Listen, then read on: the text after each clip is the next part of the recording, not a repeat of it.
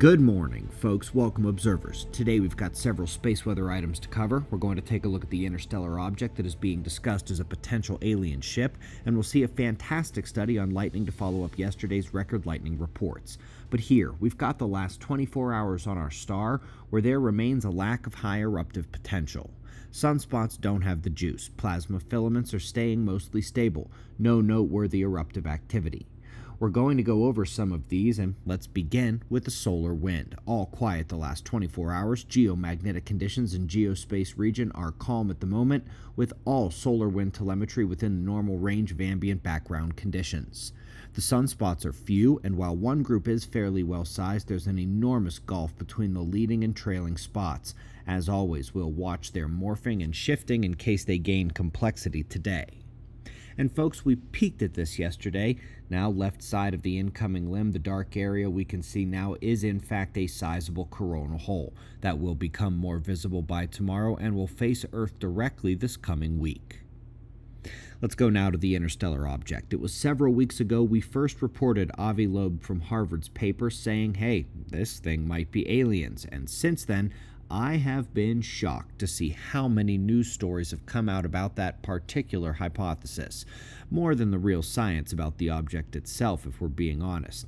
Now, on top of the fact that Avi is at Harvard, which hasn't been super trustworthy of late, and given the fact that he falls into the noticing category, and yes, he is, we have Hubble snapping two shots here that seem to indicate, no, that's just a comet. Panchromatic view from Gemini shows the exact same thing. This is what almost every comet ever has looked like. I'd love to see a giant alien ship as much as the next guy, but right now we've got enough information to say that everything about it looks like a comet. If you don't remember, by the way, Avi said this same alien stuff about Oumuamua when it came through 2 years ago. It's kind of just what Avi does.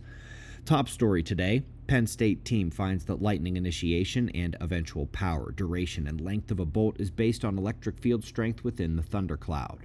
This was long thought to be the case, but it was never proven until now. But now, with this knowledge, and with the knowledge that space weather dramatically impacts atmospheric electric fields, we know that the dozens of studies on solar forcing of lightning are real, and that the increased solar forcing amidst the ongoing magnetic pole shift will bring greater and greater flashes and super bolts. Folks, here's the rest of the August schedule at Observer Ranch. Next weekend is the Prepping All-Day event. That is our top-rated event so far when we ran it about 2 months ago. Full Pole Shift Conference Day on the 23rd, and then there's a lot more happening the rest of the year as well. Highly recommend the September events, and stay out at the ranch with us during the Colorado Prepper Expo in October. It's just a skip away. Check out the event list and book your stay at observerranch.com. We greatly appreciate your support. We'll do this all again tomorrow.